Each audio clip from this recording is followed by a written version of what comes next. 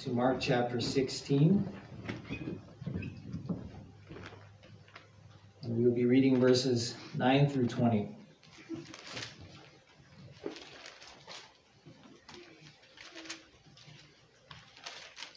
Mark chapter 16, verses 9 through 20.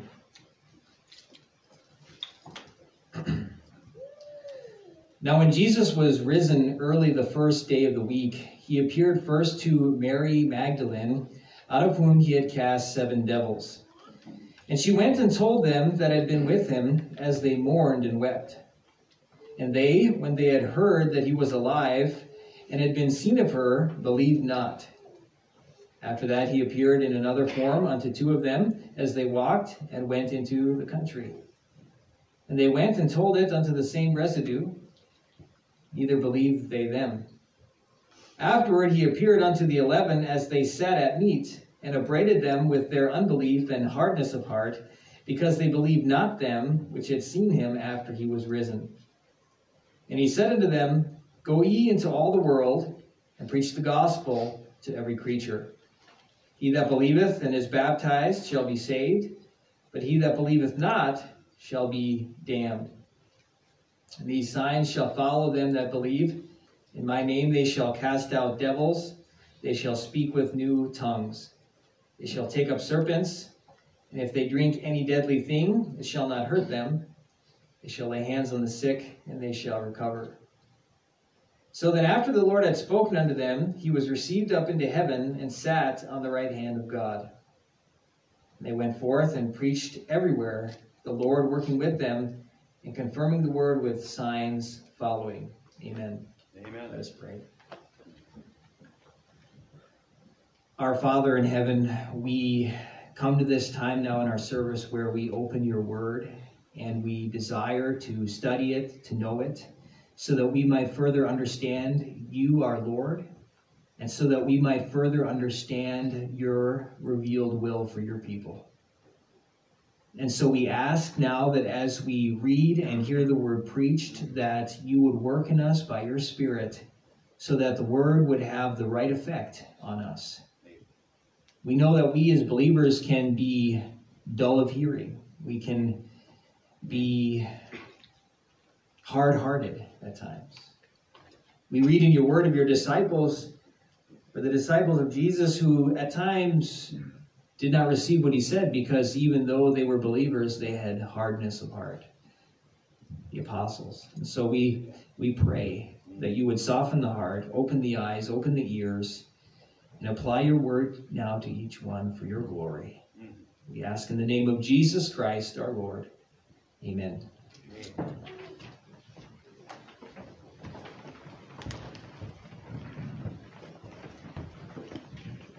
Amen. Good for us all to be gathered this morning together. Amen. It's hard to believe, isn't it, that we've come to the Lord willing today the conclusion of the Gospel of Mark. And I don't know if we all realize this or not, but since we've been here in December of 2017, think of that for a moment, brothers. We've been here a while. Boy, we've seen some children born, amen. We've seen all kinds of things that the Lord is doing, and it's just a wonderful thing. And it's as I studied out this last portion of the Scripture this last couple of weeks, it's kind of like there's an old friend that's leaving, amen. Because we've seen and been blessed in so many ways, brethren, with this gospel. You think for a moment from chapter 1, the very opening of the gospel. We have seen so many amazing things concerning our Lord Jesus Christ. As he walked here as perfect God-man, the perfect God, the perfect man, that existence together is just a most amazing thing for me to behold and understand. It's an amazing thing, isn't it? We saw him raise the dead. We saw him calm the storm. We saw him heal the lepers. We just have seen the Lord Jesus do so many, many things. And it really is an amazing thing. And up to this point, brethren, we have, from chapter 1 right up till verse 8 where we ended last week, last Lord's Day morning, all of us have sat here and said, yes, we have believed every word of God. We have believed that every word that we've read, everything that we've studied, everything that we've looked at has been the word of God. Amen? I don't think there's anybody here this morning that would say, up to this point, it's not the word of God. And this morning as we continue, I hesitate. I have struggled greatly with even opening up this can of worms. Because it's an amazing thing, brethren, as God has preserved his word down through the ages and annals of time. Let me just say this. I'm going to just kind of with, 8 pages of my notes, just speak some things, really just some truths that we need to hear, I think, this morning concerning this verse. Many of us know, brethren, that this verse, and many people believe today, and I'm going to state why I don't believe that. Why I believe what we're going to read is the Word of God, and it has been in the text, and it has been in the manuscripts, and it has been preserved down through the annals of time. But there are some who really believe that this whole portion of Scripture, these 12 verses, shouldn't even be preached upon, which is quite an amazing thing when you think about that. And it's from people who I love and who I followed and who I admire. So let me just say this morning as we get started. To me, there is a big difference, brother, between saying, and really it's, the theology, the terminology that we would use. We talked about it this morning, right? Textual criticism. What does that mean? Textual criticism doesn't mean that people are criticizing the Bible. Many times they'll say, oh, you're criticizing the Bible. No, they're not criticizing the Bible. What they're doing is, brother, it is a way in which you realize we have thousands of manuscripts. Thousands of them, brother. And textual criticism simply means that we look at the manuscripts that we have and we study them. And we try and put together what was actually being said. What did they want to say? What did they want to speak? What were they saying here concerning this? That's a needful thing. This is a most delicate thing. You have wise men over the annals and the ages of time who have done this. And this is why we have what we have. Amen? We believe, go on our website, we believe that the autographs, you know what the autographs are? The autographs were the original writings, as God carried them along by the Holy Ghost, that they were inspired by God. We don't have those anymore. In fact, Brother Mark this morning said, and I certainly concur and agree to the nth degree with him, that if we had the originals, you know what we'd all be doing probably? We'd be worshiping them. We'd be bowing down. You're saying, well, that's crazy, Mike. Okay. Let's go to Numbers 20. We can't go there, but go to Numbers 21. You remember the snake on the pole, yep. Right? You remember that. They murmured against God, and snakes came and started to kill the children of Israel. And God told Moses, you get this snake. In fact, Dr. Mark back there, they still use this. It's an amazing thing, that picture of the snake on a pole. And Moses said, hey, if the snakes come, look and live. You look up there and you won't die from that. You realize, brother, 800 years later, listen, 800 years later, the nation of Israel was worshiping that thing. It's an amazing thing. How about Gideon's ephod? Look at that, brother. You think men won't veer off and worship something they shouldn't be worshiping? Oh, yeah. Beautiful ephod made. God used it for his glory. And it wasn't long and the people of God were worshiping an ephod. It's a stunning thing. So I concur completely. I would concur completely with that. That I believe, yes, if we had the original writings, the autographs, we would all be bowing down. We'd have them underneath our little, pulpit up here, and we'd have them in every other church. Kind of like, listen, I'm not trying to be mean. I'm just saying, right? I mean, we have people nowadays who are worshiping the alleged fingers of Peter. It's a stunning thing. It really is.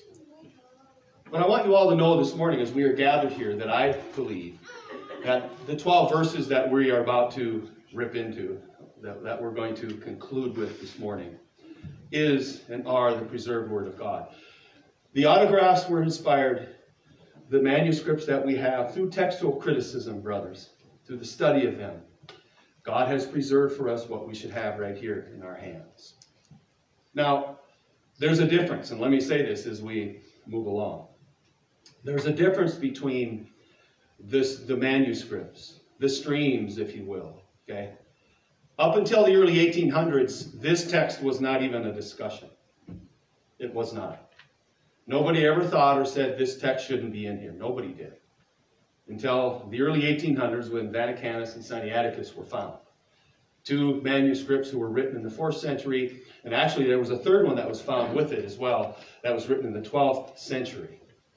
Those manuscripts do not have Mark chapter 16, verses 9 through 20.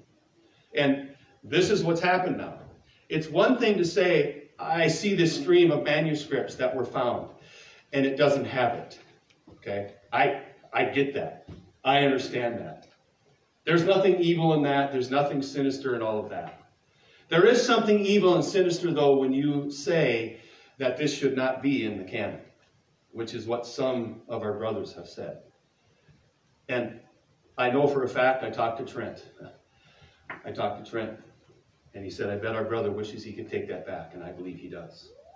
I believe he would take that back, if he could. So this morning, as we're here in our text this morning, again, there is so much history. There is so much textual criticism that has taken place. Look, I'm a little blip right here in history. That's it. That's it. We're a blip. Men who have studied this and have earnestly tried to do the right thing. Amen. And again, there are evil men who have taken away and added to the Word of God. But there are men who have looked at this and said, we just don't believe it should be in there. I'm not one of them. I am not one of them. I will never be one of them. I'm not a rabid TR guy. Amen.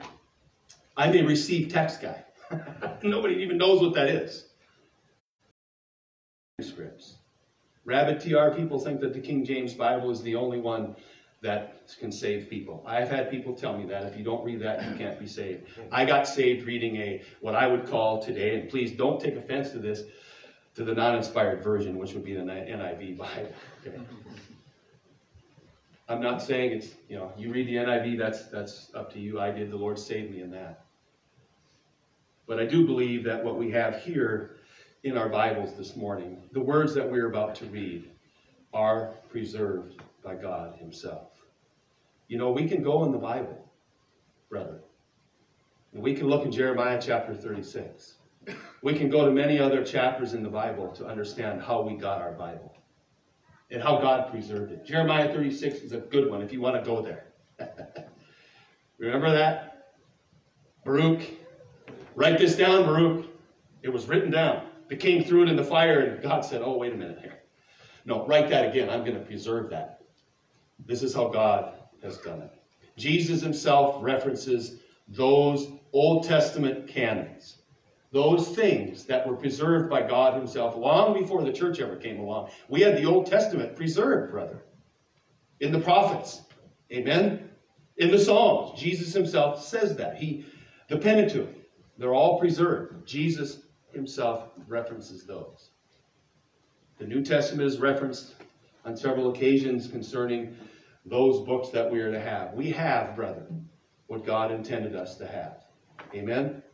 We have it this morning, and the words that we're about to delve into clearly are the words of God Himself. Trent said one time, I keep bringing you up, but he said, Pastor Mike, I'm really glad that you work. Me too. Hey, I'm glad the Lord would give me the ability to work. Because working pastors do not have a lot of time to sit around and think up stupid things. Sometimes people sit around and they think up stupid things. Amen. Too much time on your hands. Good for the elders to work. Good for the pastors to work. Good to get into the Bible. Amen. Good to look at it and say, what is the Lord trying to teach us this morning? And so, with that being said, I'm going to jump ahead. I've got 9 pages of historical notes here that I just said in about 3 minutes. Amen. Stuff that is needful. Stuff that is needful for us to understand the historicity of our manuscripts. But again, we should never take it to the level saying it shouldn't be in the canon, because you are then attacking the canon. Yep.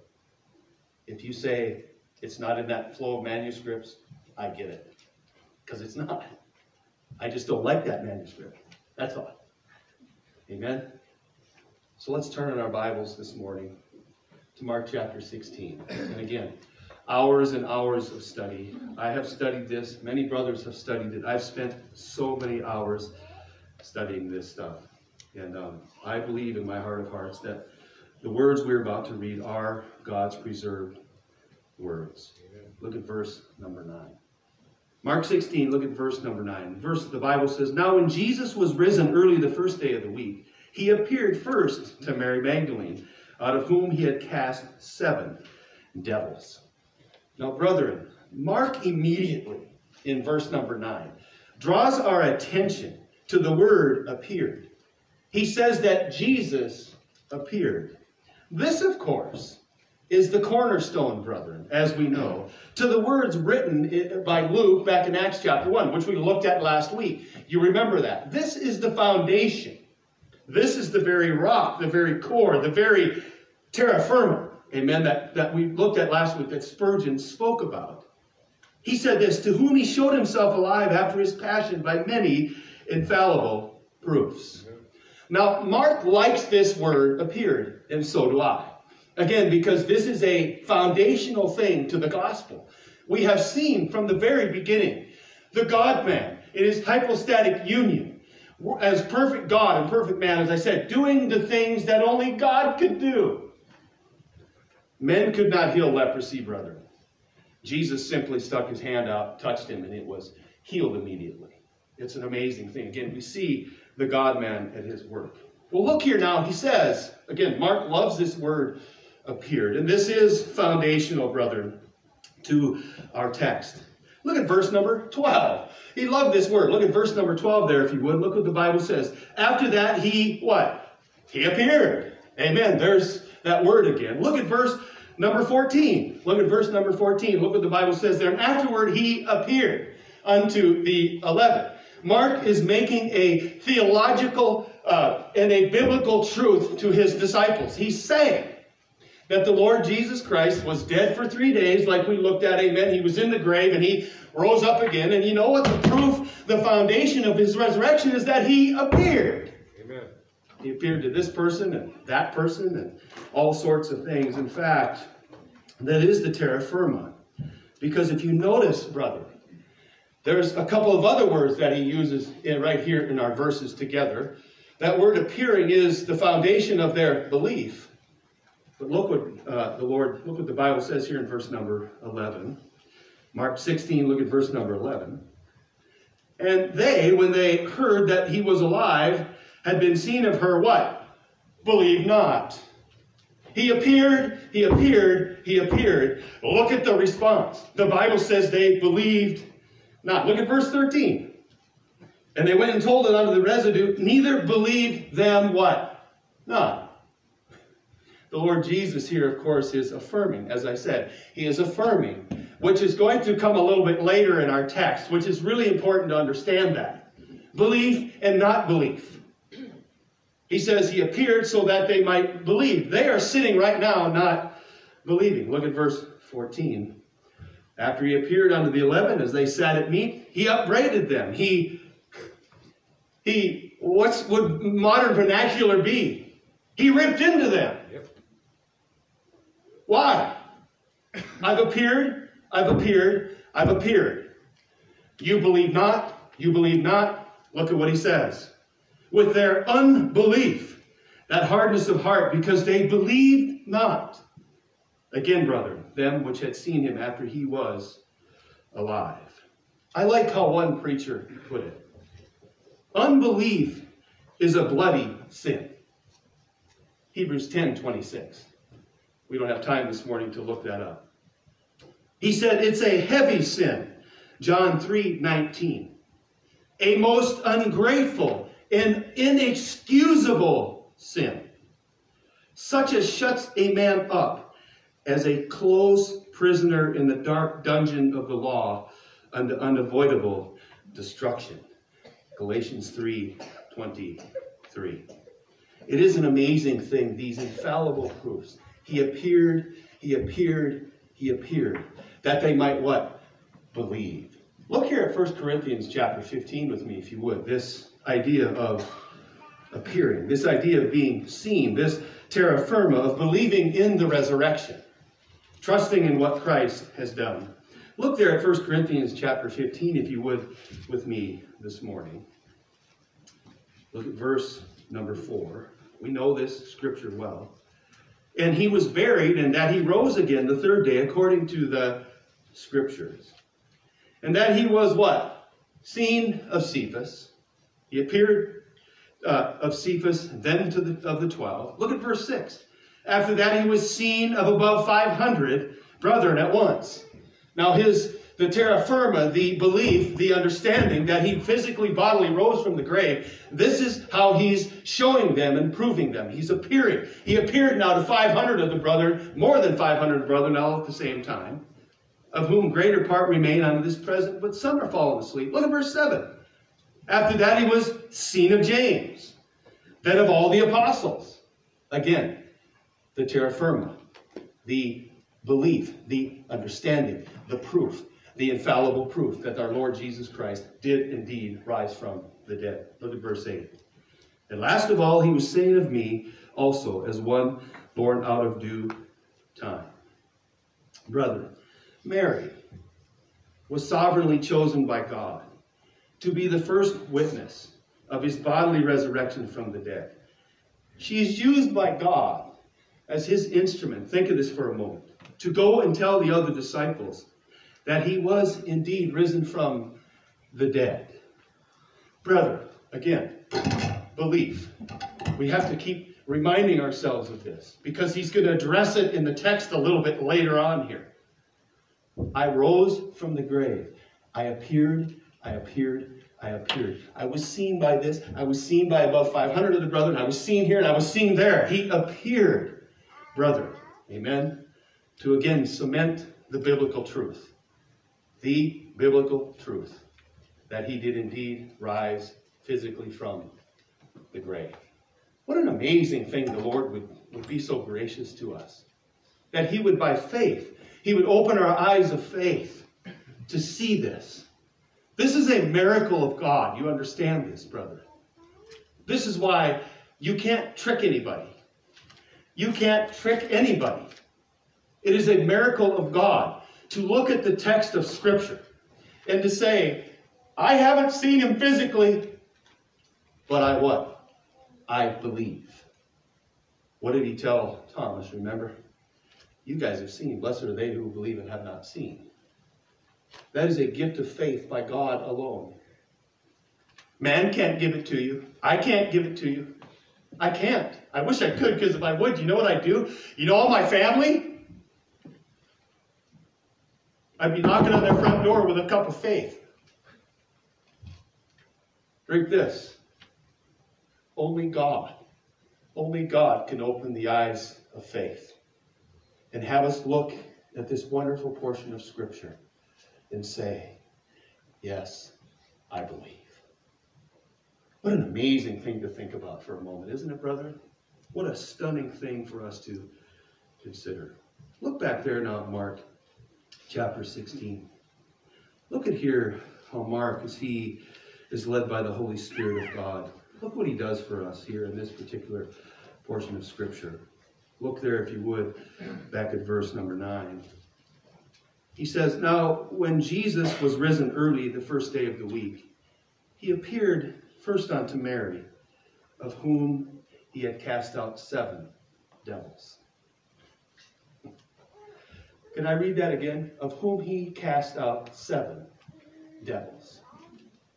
Mark reminds us here, brother, of what kind of woman Mary was when she met the Lord Jesus Christ. She was a demon. Think of this, brother. She was a demon-possessed woman with 7 devils. This is an amazing, stunning thing, brethren. The Bible tells us, does it not, that those who are forgiven much, we could quote it together, will what? Will love much. When you understand what Christ has done for you, you will love him much because he first loved you much. This is the characteristic we see of Mary. She realizes and understands what Christ has done. Not 1 devil, not 2 devils, not 3 devils, not 4, not 5, not 6, 7 devils he drove out of her. What an amazing thing we see, this loving, caring devotion of Mary. From the cross to the grave, and now as we stand together in the text this morning at his wonderful, amazing resurrection from the dead. Those who have forgiven much will love much. Look at Luke chapter 7. Look at Luke chapter 7. This is really the point of the gospel. This is really the watershed of the gospel. Look at Luke chapter 7. Again, a very familiar portion of Scripture to us all. We've read it before. We've heard it before. I want you to see the description that is given. Look at verse number 37. And behold, a woman in the city which was a sinner. You know you're a sinner this morning? I am. Behold, a woman who was a sinner, when she knew that Jesus sat at meat in the Pharisee's house, brought an alabaster box of ointment. Look down at verse number 39. She is obviously worshiping the Lord Jesus. She's anointing him. Look at verse 39.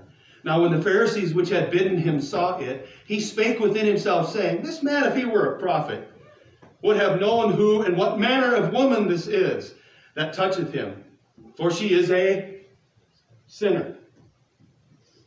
Do you realize you're a sinner this morning? Boy, what a negative kind of guy. He's so negative. That pastor, he's so negative all the time. He's always talking about sinners and sin. When you realize what you were saved from, you will love him much. If you're here this morning and you think you haven't been forgiven much, you're not loving much. If you were possessed by 7 devils, and the Lord Jesus Christ simply spoke and released you from them devils, forgave you of your sins, you would love him much. When you get a hold of that. This is Mary's character. This is who she is. She understands that. Look now, if you will, as we read along there in our text here. And Jesus answering said unto him, Simon, I have somewhat to say unto thee. And he saith, Master, say on. There was a certain creditor which had 2 debtors. The one owed 500 pence and the other 50. Doesn't matter what you owe. You could owe 1,000,000 pence. As realized in your sin. You can owe all of that. You can't pay it back. Or maybe you think you're a good person this morning and you don't have very much sin. Well, he addresses you too. Look here. And when they had nothing to pay, he frankly forgave them both. Tell me therefore, which of them will love him most? Simon answered and said, I suppose that he, to whom he forgave most. And he said unto him, Thou hast rightly judged. Look down at verse 47. Wherefore I say unto thee, her sins, which are many. We all have many sins. We've all been forgiven. If you're saved this morning, you have had many sins. You are nothing but a reeking mass of sin. Right? No, today we think we're good, but no, the Bible doesn't say that anywhere. Before Christ called you, you were guilty of the same thing I was. All 6 of those things in Romans chapter 3. Right? There's none that seeketh after God. None. Not one. There's none. Not one.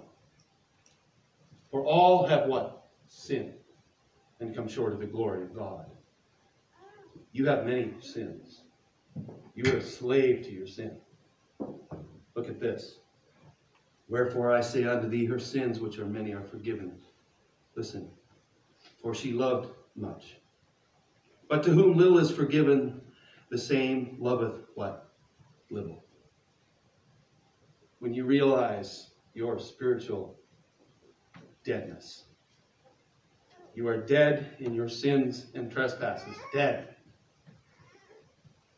Because of what we're talking about this morning, because of the text that we're reading this morning, because of this biblical truth, that he rose from the grave and he appeared unto many. When you believe on him, your sins are forgiven. Your many sins. Look at verse 48. And he said unto her, thy sins are forgiven. What an amazing thing, brethren. It really, really is. In fact, look at another passage. Look at 1 Timothy. Not only was that woman thankful, not only was Mary having a heart of thankfulness because of what Christ has done. Look at the Apostle Paul. Look here, if you would, real quickly at 1 Timothy chapter 1. Just want to give you a flavor for those who realize, and the Holy Spirit has made clear to them, the magnitude in which you have been saved from. Look here at verse number 12. 1 Timothy chapter 1, look at verse number 12. Paul breaks out into a song of thankfulness. And I thank Christ Jesus our Lord, who hath enabled me, for that he counted me faithful, putting me into the ministry. Again, Paul could not help himself but to look at the Lord Jesus Christ and say, I am so thankful for what he has done. What has God done for Paul? What does he say God did for him? Well, look at the next verse. This is why Paul breaks into thankfulness. And this morning, anybody who's been saved by God himself through Christ Jesus alone is thankful. Amen. Look at verse 13. Look at this wonderful gift that is given to Paul. He praises God for it. Who was before a blasphemer and a persecutor and injurious, but I obtained what? Mercy. He not only says that once. Look at verse 16. He can't help himself. God showed me mercy. He withheld, brethren, the stripes and the death that I deserved when he had the within the power to give it to me. That's what mercy literally means. He withheld it. I obtained mercy, Paul said. Look down there, if you would, at verse 16. Howbeit for this cause I obtained what? Mercy. Paul never forgot that. He never forgot that. Not only did he obtain mercy, look what he says in verse 14. He's thankful to God he obtained mercy. Look at verse number 14. Not only did he obtain mercy, look what he was given. In the grace of our Lord. Mercy and grace. Through the Lord Jesus Christ. Through his death, burial, and resurrection. That's the gospel. When you believe and you trust in the gospel, this is what God gives to you through Christ. His mercy. His grace. Listen, brother. His unmerited favor. You did nothing to deserve it. And if you think you did this morning, you're still lost in your sins. His grace. Look what he says there. And the grace of our Lord was exceeding abundant with faith and love, which is in Christ Jesus. Look at verse 15. This is a faithful saying and worthy of all acceptation, that Jesus Christ came into the world to save good people, to save people who think they're good, to save people who think they deserve it. No. To save sinners, of whom I am. Keith, don't be afraid to say the word sinner. Don't be like these devils, changing the songs. Amazing grace. You know what they've done? Remember what he said? Who saved a wretch like me? They've changed the hymns, brethren. They've changed the wording. They don't want anybody to feel bad about themselves ever. He saved not a wretch like me. They changed it to a person like me. You're still a wretch. You still need God's mercy and His grace. Change the hymn all you want until you understand and realize the stunning work of Christ to save you from your sin. You don't think you need it. You need it. We see this, brethren, again in Mary. This was her heart of thankfulness. Just as Mary, just as the sinning woman, just as Paul and every true believer who loves the Lord Jesus Christ much. They love Him because He first loved us much by forgiving us much. Amen? Look back there now at Mark chapter 16. Look what Jesus says here. The Lord Jesus Christ risen from the grave. He who appeared and appeared and appeared. He now says this to His disciples. Look there at verse number 15. Mark 16, look at verse 15. And He said unto them, Go ye into all the world and preach the gospel to every creature. The Lord Jesus here, brethren, as Mark brings his gospel to a close, He gives His disciples, listen, this is important, brother. He gives to His disciples His divine recipe for church growth. Hey, you want some church growth? You want some biblical church growth? Right here, Jesus Himself said, this is my divine recipe for church growth. It's an amazing thing. The Great Commission, brother, is not, it's an amazing thing, a suggestion. Remember Ted Koppel? You remember him? I remember he was speaking one time at a college. And things were going down the toilet really fast. And he went in and he was speaking about the 10 Commandments.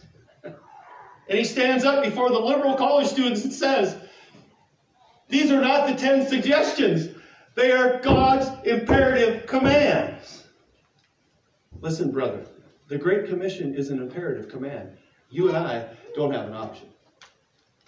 Not at all. This is something that the church has done since this was uttered. Since the Holy Spirit came on the day of Pentecost. That's how the gospel spread so quickly. It's an amazing thing, brother, when you understand that. It is an imperative command that every true believer will participate in. You know why? Because every true believer knows that in this great commission of God, He has provided both the means and the ends of His purposes. The means are the preaching of the gospel. The true believer knows that. This is the means in which God uses. The ends then are what? God adding to the church daily those who should be saved. The true child of God knows this. The true child of God does not flutter around with the gospel. The true child of God doesn't put on doggy and pony shows and sparks and name it. The true child of God does not do that because he knows this is God's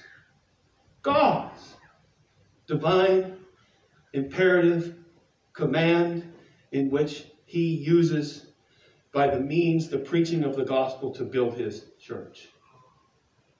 Isn't that wonderful? We can all rest easy now, can't we? You know, Pastor Mike doesn't need to put a diaper on. Suck on a binky. Brother Dean coming in on a zip rope. Howard over here in a bathtub. Can you imagine that? No. We don't need any of it. I don't want any of it. I don't want to go anywhere near it. It stinks. It smells like this stinky, pig-filled world.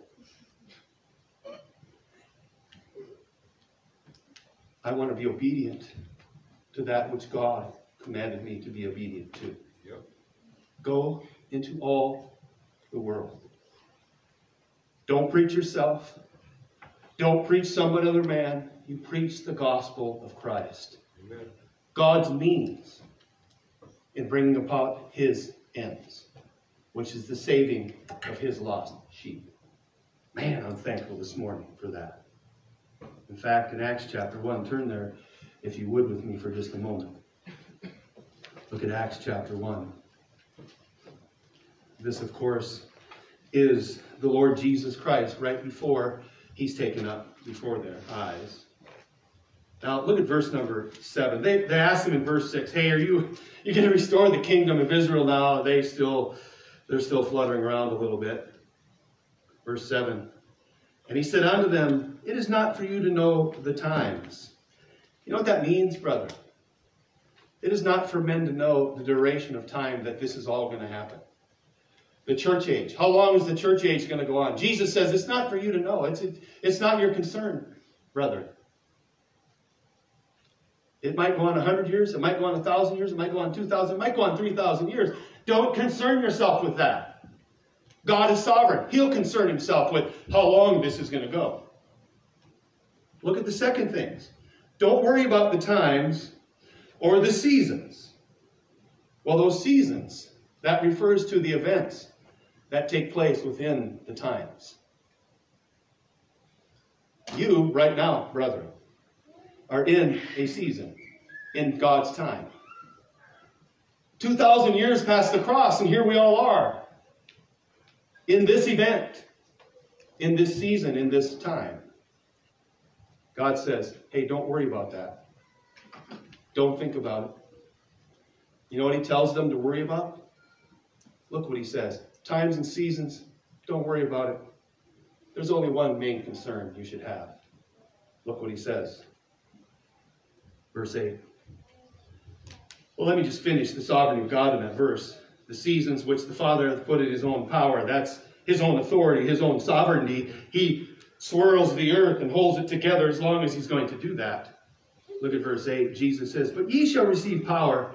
After that the Holy Ghost is come upon you. And ye shall be witnesses. Rather, the church, this is what we are to be doing. We are to be witnesses of what? Of his death, his burial, and his resurrection. The gospel. Where are we to be witnesses at? Well, God left no stone unturned here. Look what he says. Shall be witnesses to me both in Jerusalem. Let me ask you this. Where's your hometown? Right here. We got some brothers that live in Sioux Falls. That's Brother Mark and his family.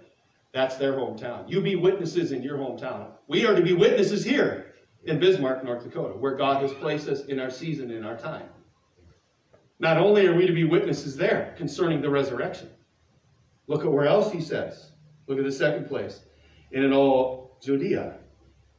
Well, Judea means a little bigger area. It would be like our counties. I live in Burleigh County. I'm to be a witness in Bismarck, North Dakota, and Burleigh County. That's where I'm supposed to be a witness. But he's not done there. Not only in our city, not only in our county. Look at our state. Look what he tells them. In all Samaria. That's the state of North Dakota. We are to be witnesses in our city, in our county, and in our whole state where God has us. And then he says this, Brother Dean and some of the other missionaries that go out into the world is here, here, here, and now here, and to the uttermost of the earth. We are to proclaim and to be witnesses of what we are reading here this morning. In our town, in our county, in our state, and in our world. You know why? Because the true believer knows. This is God's means. The Great Commission. which is not an option. It is an imperative command given by God to go into your town, into your county, into your state, and into the world with this wonderful, amazing message of Christ dying, raising, going to the grave, and raising again from the dead. The true believer knows that's the power. You want to know why? Wait, Mike, his head just spins around, and he just, every week he's talking about this. Every week. It should be on our hearts and on our minds, the preaching of this gospel, because God will bring in his sheep, his lost sheep, through the preaching of his word. Look back there at Mark 16. Look at verse number 16. Mark 16, look at verse number 16. He lays out the commission to them, and then he says this. Look at verse 16. He that believeth and is baptized shall be saved. He that believeth not shall be damned. The Lord Jesus here, do not be confused. He's not teaching baptismal regeneration. Don't be confused. We're going to look at the main focus point of what saves and what doesn't save in this text. That's why the ones before were important, 11, 14, 13. The Lord Jesus gives us a combined promise of salvation and a dire warning. We notice immediately, don't we, brother, that Jesus did not say condemnation belonged to the one who was not baptized. Read it carefully, brother. Only to the one who does not what? Believe. Amen. He does not tie condemnation to baptism. He ties it to unbelief. He places the emphasis on believing. He says that condemnation rests on disbelief, not on baptism. Brethren, salvation rests solely on belief. Jesus, again, is not teaching in any way baptismal regeneration whatsoever. But rather he is affirming, listen, brother, he is affirming the foundation. He is affirming the terra firma. He is affirming the belief is what saves. Believing in the death, burial, and resurrection is what saves. He ties it right back to verse number 11, verse number 13, and verse number 14.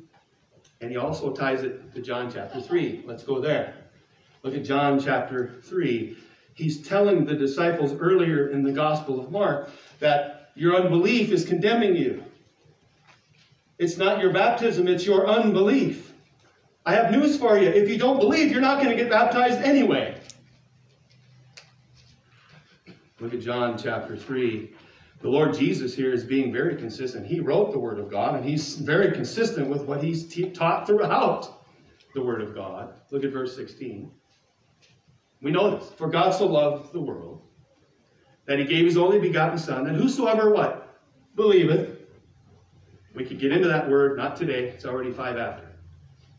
In him should not perish, but have everlasting life. For God sent not his Son into the world to condemn the world, but that the world through him might be saved.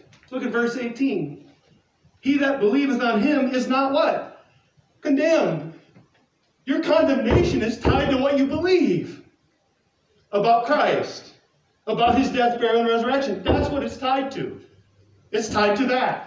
Not to baptism, not to crawling some stairs, not to whipping yourself, not to doing anything. There's no work you can do. It's tied specifically to what you believe concerning the Lord Jesus Christ. That's what condemnation is tied to.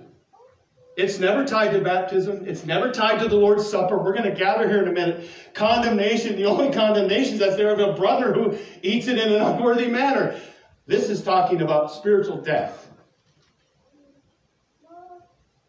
He that believeth on him is not condemned, but he that believeth not is condemned already. The Lord Jesus here is simply stating a fact.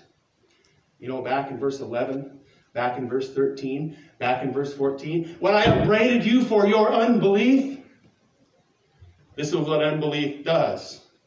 It condemns you to hell. It separates and sends you straight to hell. It's an amazing thing, brother. Not only John 3:16, But listen, hundreds. Take my glasses off. Hundreds of verses in the Bible that say we are saved by believing alone. Don't add, brother. We talked this morning in the Bible study. Don't add to the word. Don't do it. Believe on the Lord Jesus Christ.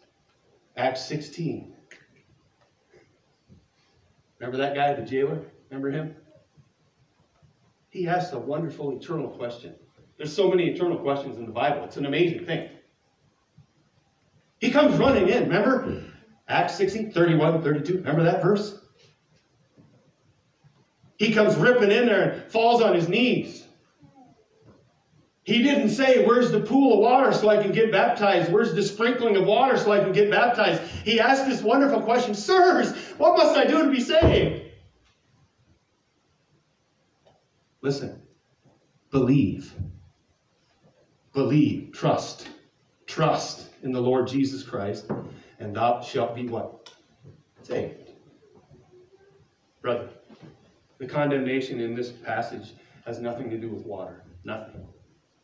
It has to do with your faith, where your faith is at, who you've trusted in, and what you think of the Lord Jesus Christ and his death, burial, and resurrection. Now look back there quick. Ooh, yeah, it's 10 after. Look back here at Mark. We'll finish this up, Lord willing. Look at Mark chapter 16. Look at verses 17 and 18. Let's just... And these signs shall follow them that believe. In my name, they shall cast out devils. Yeah. In my name, they shall cast out devils. They shall speak with new tongues. Verse 18. They shall take up serpents. And if they drink any deadly thing, listen, it shall not hurt them. Did you guys see that? I don't want to get sidetracked. I hate to get sidetracked on this. Did you guys see that debate with White and Durbin with those two atheists? And he had that cup of antifreeze in his hand. Did you guys happen to see that? Oh, you got to go look it up. This atheist hates God like you can't believe. And his only test is he wants James White and Durbin to drink a glass of radiator fluid. It's an amazing thing. Drink this poison. Drink this poison. Isn't that what the Bible says? Drink this poison. They had to call in the guards. I mean, the guy was ready to, James had to tell him to back up. The guy was in his face. He flipped out. Go watch that. It's an amazing thing. But you do see the heart of men who hate God. He hates God. So he's making this a test. The drinking of antifreeze, the drinking of poison is a test in his mind. We're going to get to that in a moment. Look at what else they're going to do. They shall lay hands on the sick, and they shall recover. Brethren, these signs which Jesus speaks of here are consistent with those things that took place in the early church. There is nothing here that did not happen or take place in the early church. This atheist, drink poison, drink poison, drink poison. Well, Paul himself, remember in Acts 28, when he's gathering the wood, the viper comes and latches on. And they're all going, oh, the pagans are going, oh, well, he made it out of the sea, but it looks like the poisonous snake's going to kill him. And they're all looking at him, waiting for him to die. And you know what? He shakes it off. Off he goes. And they're all going, wow. There's something unique here. This is not some kind of crazy, unfettered thing. These are the things that God used, amen, to declare to them his new covenant relationship with his people. As the church was growing, yes, brethren, Paul cast out devils. Yes. Let me give you the verse, Acts 16. There's so many of them, 16 through 18. Yes, they spoke in tongues. I want to look at that one quickly. Look at Acts chapter 2. Yes, exactly as Jesus said. They did exactly what he said. Acts chapter 2. Look at verse number 3. We know the Holy Spirit has just come. Verse number 3 says, And there appeared unto them cloven tongues, like as of fire, and sat upon each of them. And they were filled with the Holy Ghost, and began to speak with other tongues, as the Spirit gave them utterance. This is a miraculous thing. Okay. Honda, Honda, Honda. Yama, Yama, Yama, Yama. Kawasaki, Kawasaki, Kawasaki. That's not tongues. Never has been, never will be. Tongues are defined perfectly here. Perfectly. It is a miraculous gift of God to speak in a foreign language. That's all it is. It was a purpose and a way in which God used to spread this gospel in their town, in their county, in their state, and all across the world. Yes, I believe we can still do it today. Yes. Okay. I'm a partial, what would you call me? I'm like a leaky dispensationalist. Maybe I'm a leaky, cessationist. If God took Dean to India, or took Wendy to China here, Lord willing, shortly, and she showed up on the shores of China and started speaking Mandarin without any school, without any study, without anything. Yes, God can still do that. Yes, He can. God can still heal the sick. God can still do these things. What begin to fade away, and we see it in Scripture, brethren, are those signs, the apostolic signs. Oh, I wish I had time. We don't have time. The apostolic signs did begin to fade. As God established the church, put the Scriptures together, as we had the Word of God together, those begin to fade away because God's purposes for them was to establish the church, to grow the church, to bring forth the gospel message. If God chooses down in India to do these things, then amen. Who are we? Who do we think we are? Now we have to judge them. We have to look at it and go, okay, barking and puking like dogs is not of the Holy Spirit.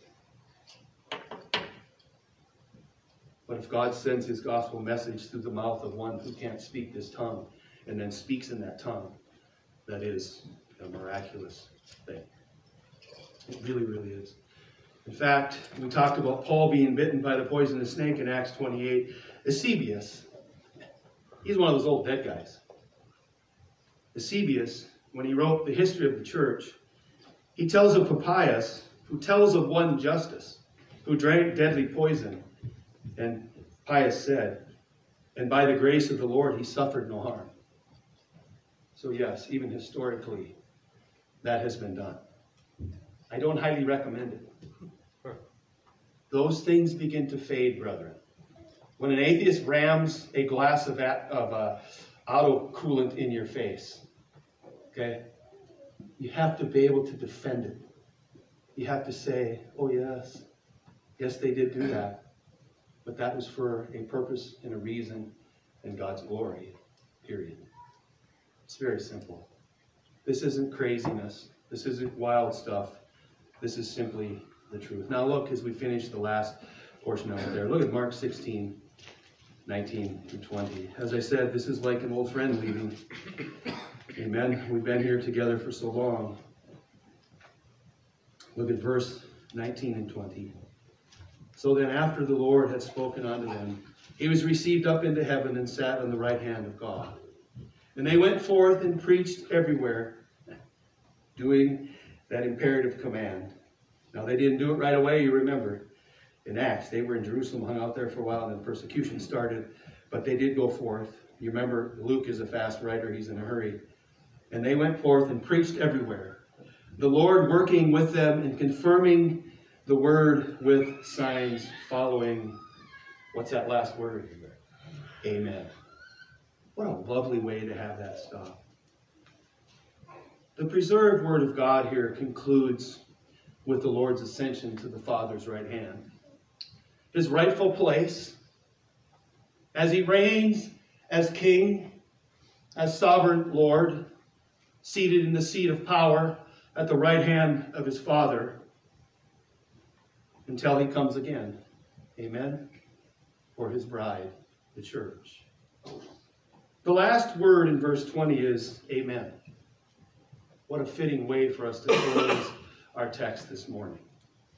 It means, brethren, to confirm. You ever been preaching along and somebody says, amen?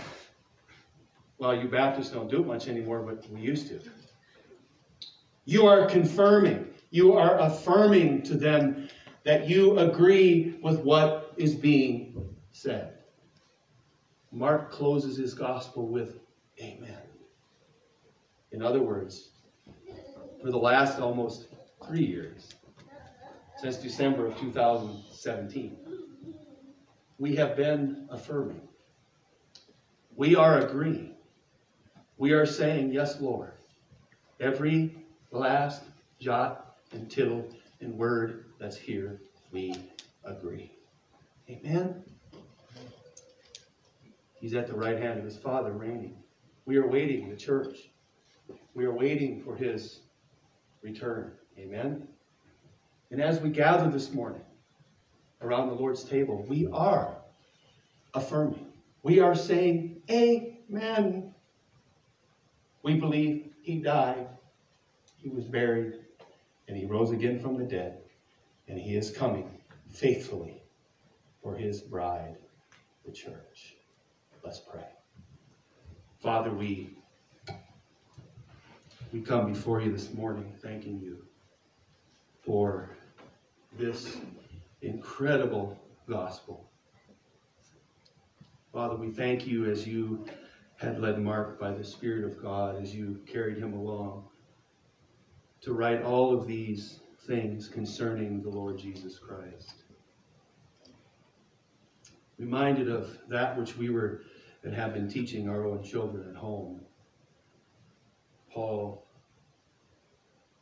told Timothy to consider the scriptures, those things which you have learned from a child, that thing which is able to make thee wise unto salvation.